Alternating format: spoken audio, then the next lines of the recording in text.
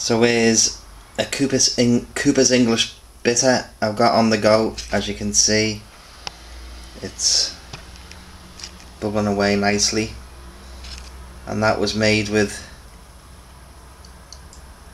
1.5 kilos of brewing sugar, 500 grams of light spray malt, as was said on the side of the tin, and hopefully that'll come out around 5.5–6 ABV.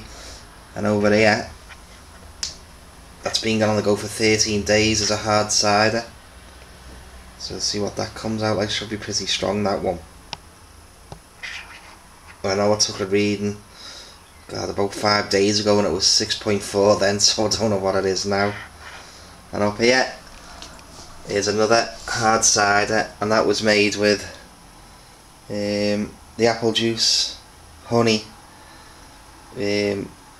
demerara, cane sugar, and there's even a few strawberries in there. You can see that's still fermenting away, and that's been going 5 days. So, see what this comes out like. Here it is. So cider,